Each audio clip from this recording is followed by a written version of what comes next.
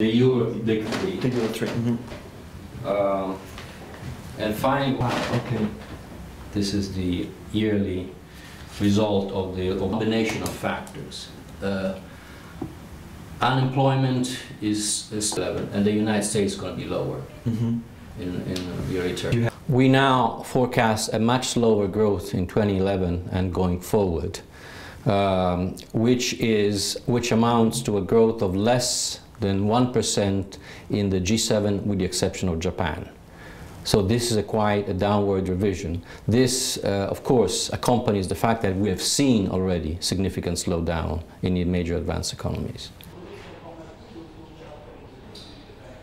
There are several causes. Some of them will go away. For instance, the impact of the Japanese earthquake to global value chains seems to be stronger than we anticipated, especially through the trade impact. Also, higher commodity prices have eroded purchasing power and therefore depressed demand. But also might be something we haven't seen clearly. For instance, a faster balance sheet adjustment in households and bank deleveraging than we expected, and somewhat faster fiscal consolidation in some countries that may have put a dent in demand. But above all, I would like to stress the fact that we are seeing a huge drop in confidence, both in business and households, which for us reflects perceptions that markets have about how policymakers are responding, both in the long term and in the short term.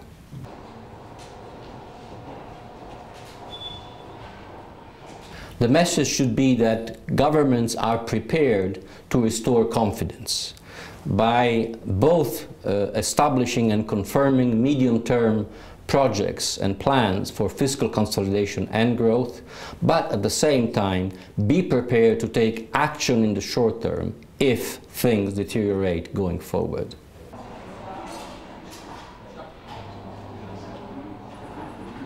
There is space at the macroeconomic level that can be used. Certainly there is monetary policy space.